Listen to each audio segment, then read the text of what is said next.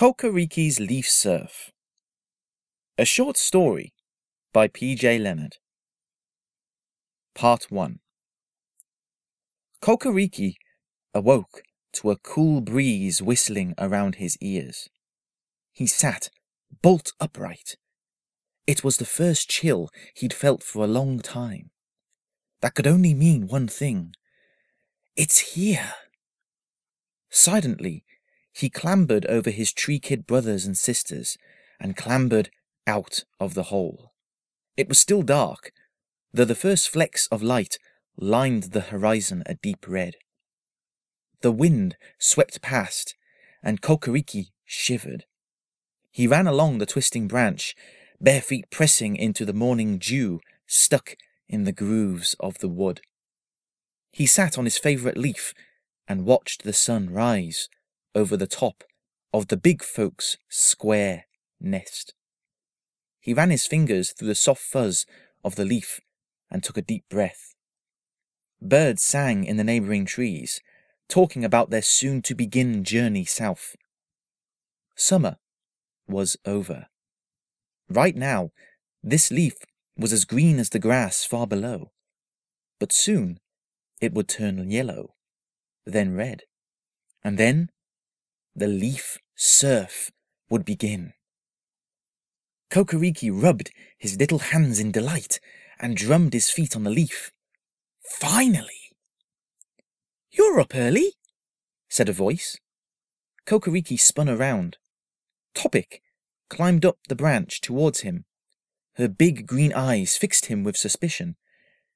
"You're usually the last one to get up. What's the occasion?"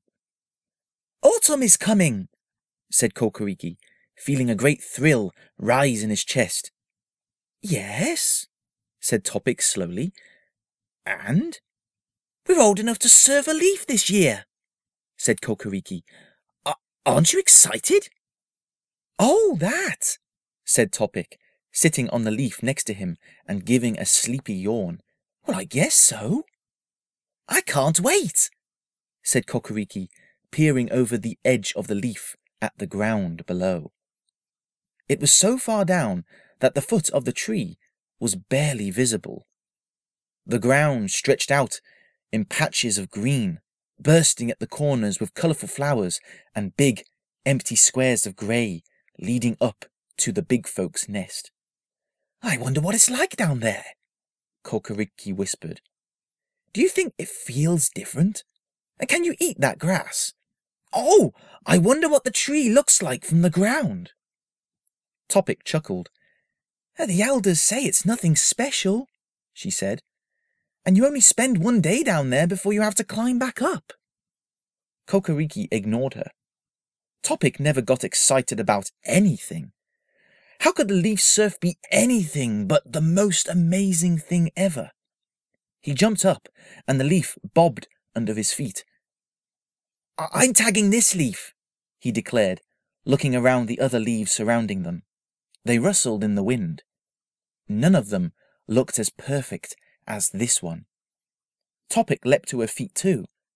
The leaf dipped again, and Kokkariki stumbled over and fell back onto the leaf with a bump. "You've always been a funny one, Kokkariki," she said with a smile. "There's a long time before the leaf surf starts. Come on, we've got a busy day ahead." And she hopped off of the leaf and skipped back towards the hole in the tree. Kokkariki rolled his eyes. "She'll see. The leaf surf will be the best thing ever." With one more look over his shoulder as the sun rose higher into the sky and bathed him in a warm light, he jumped off of the leaf and ran after Topic. Autumn was always a very busy time to be a tree kid, but this autumn seemed to be even busier than usual. After a long and lazy summer of lounging in the thick canopy of green leaves, chatting with the birds and ants, and drinking the thick orange sap that would ooze from the wood grain, the creeping cold brought with it a lot of work. As the birds prepared to fly south for the winter, Kokkariki and his brothers and sisters scuttled from branch to branch as they pulled the abandoned nests apart, twig by twig, using the leftovers to help the ants seal up their nests for the winter. The tiny buds that blossomed in the heat now swelled with huge pieces of fruit, which he, Topic, and his big brother Pedip scrambled over and tore off chunks to store away in the hole for their own winter supplies. It was tough work. In the past, Kokkariki got tired before the sun reached its peak in the sky, and he had to find a hiding spot in the canopy to take a nap. It worked most days, but sometimes the elders would find him and scold him for hiding from his chores. Not this year, though. No, this year was different. The thought of the leaf surf drawing closer with every passing day filled him with energy. Gradually, the leaves around them flushed from green to yellow, then yellow to orange. The excitement tingled inside of him, filling him up so much he felt fit to burst. "You've been acting strange recently," said Pedip one day as they brushed away the loose moss from a branch. "What's up?" "Oh, nothing," said Kokkariki, fighting and failing to hold back an irresistible grin. "Just, well, excited for the leaf surf," said Pedip, smiling back. "Yeah, me too." "Really?" Kokkariki leapt on the spot. "At last, someone else who is looking forward to it."